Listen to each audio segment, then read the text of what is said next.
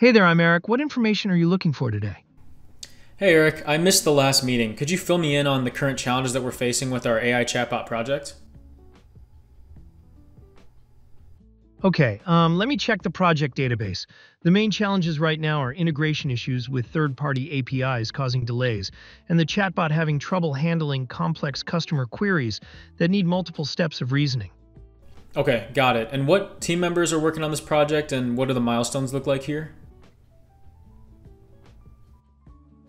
Okay, let me see. The team members are Alice, Bob, and Charlie. The current milestones are basic chatbot framework implementation by January 15, integration with the website and app by February 5, and internal testing and debugging by February 20.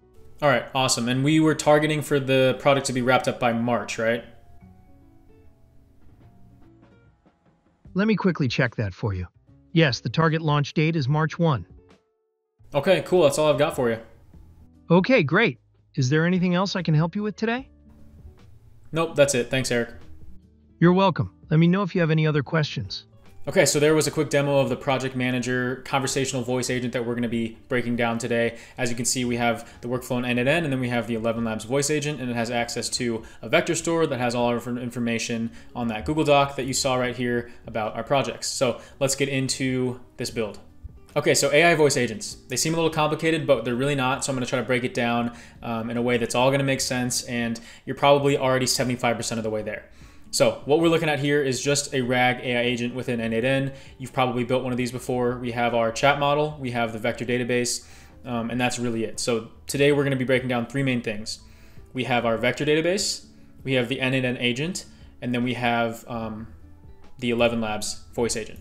So we're going to start off here in n8n. We're going to break down how we're talking to it through the webhooks, how it responds, what's going on here, and then we'll get into ElevenLabs and look at how we actually prompt the voice agent to extract the information it's looking for and then send that post request to us in n8n so that we can hit this vector store and respond back.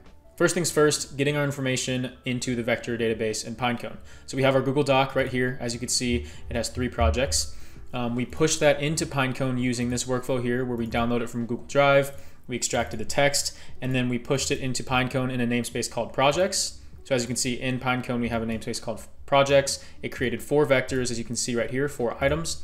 And then in our in our RAG agent, we need to make sure that we're sending this agent to that namespace again called projects, so it's looking through for the right stuff. So I know I went over that pretty quick, but you can download this workflow as well as this workflow from my free Skool community. The link for that will be down in the description.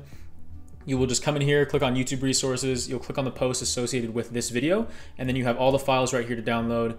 You'll come into n8n and you can download them, you can import them right here from file, and then you'll have everything up and running.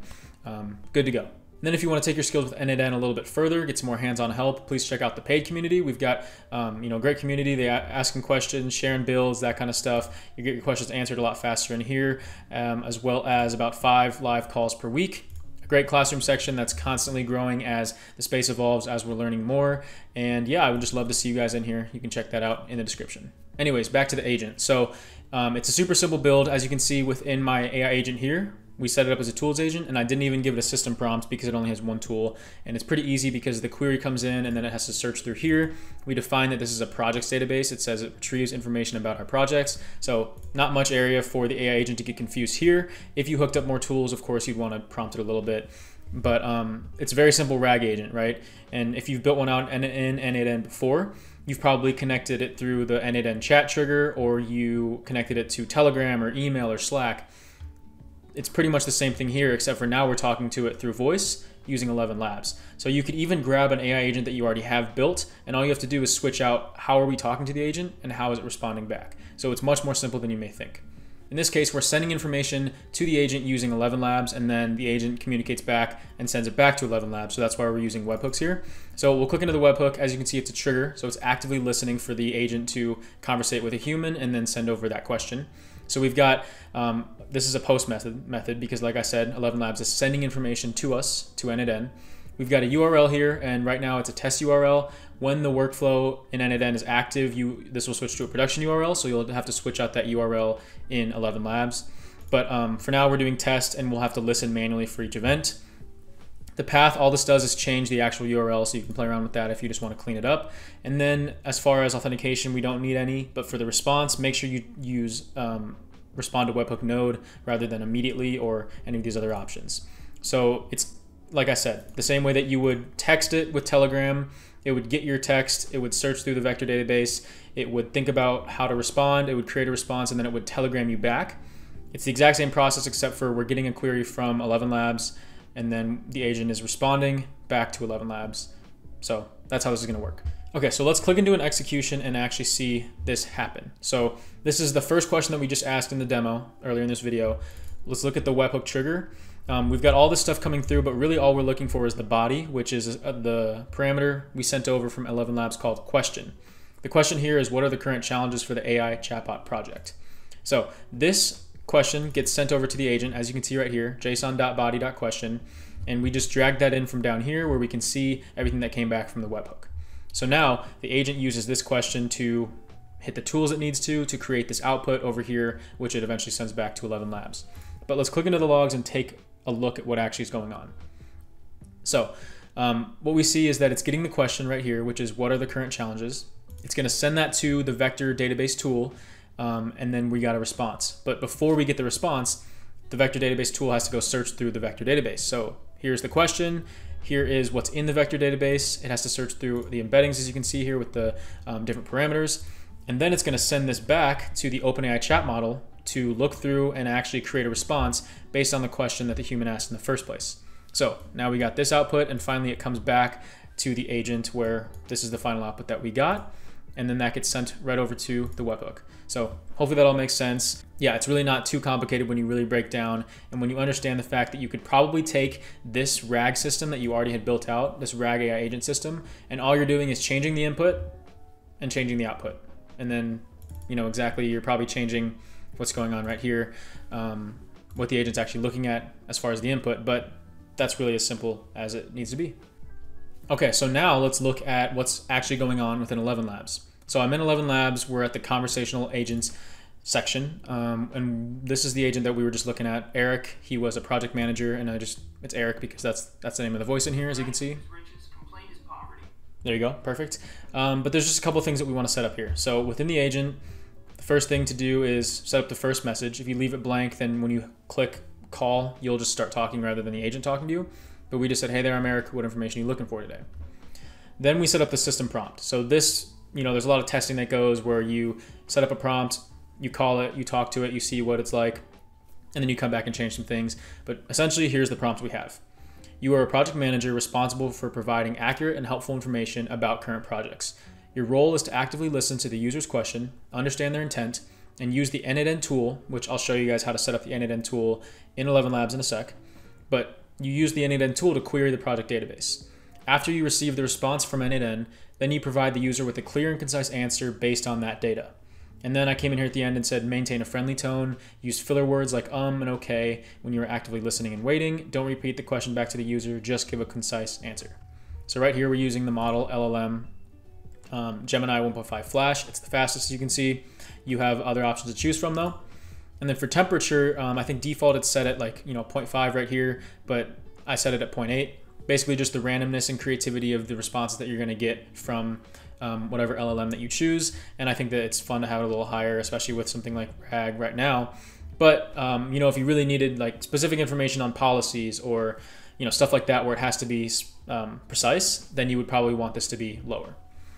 Anyways, token usage, you could hook up a knowledge base, but it would be a little bit more static. So we want to use a vector database that it's going to be called through n8n, because then we can update the vector database with some sort of automated pipeline rather than just having like certain files in here, right?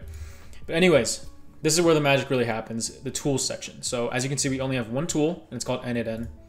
So what we did in here was we named it n8n because just easier for prompting is we understand that it's going to be sending information to n8n and then waiting for a response from n8n.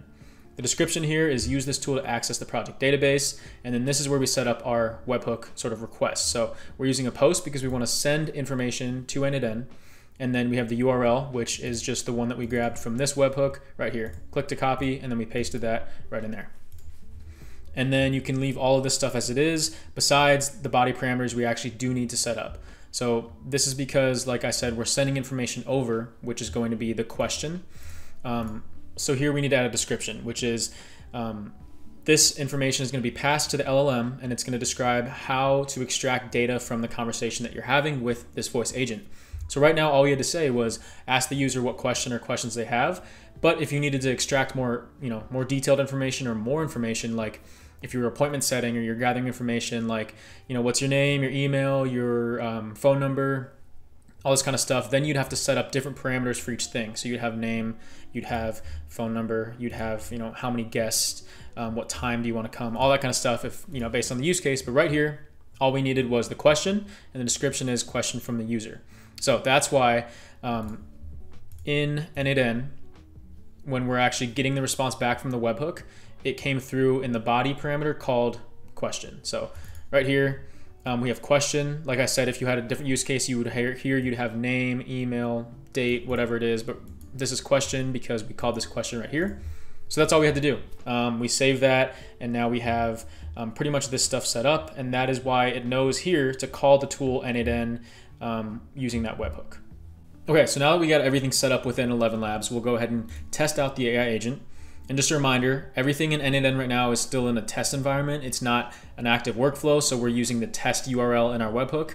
We would switch this to production, and then it would be actively listening all the time. But for now, we have to manually hit test workflow so that it's listening for ElevenLabs post request. So what I'm going to do is talk to the agent. We'll ask a question. It's not going to be able to access this vector database because the webhook isn't active. And then we'll ask it to try again, and it should be able to get the information the second time. So let's do that. Hey there, I'm Eric. What information are you looking for today? Hey Eric, could you give me an update on our marketing dashboard project? Okay, let me check the database. It looks like the project is not in our database. Can you double check the project name?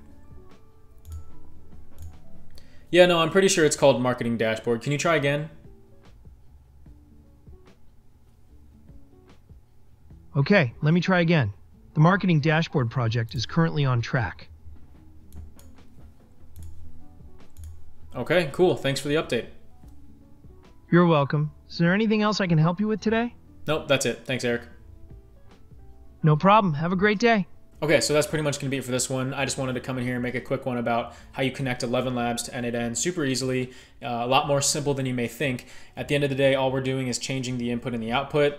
So if you had something like a personal assistant agent that had the tools connected to it and a pretty robust prompt, as long as the agent's getting a query from something, that it can take this query, understand what it needs to do, how to take action with its different tools, and then respond back, you could pretty much integrate this sort of voice agent into any other n8n agent workflows that you already have built out. Just a little bit of prompting will have to go into the ElevenLabs side of things, like we talked about, having to set up when to use different tools or when to send information to n8n, what parameters you want to send over within your tools if you need to get more information than just like a simple query or a simple question.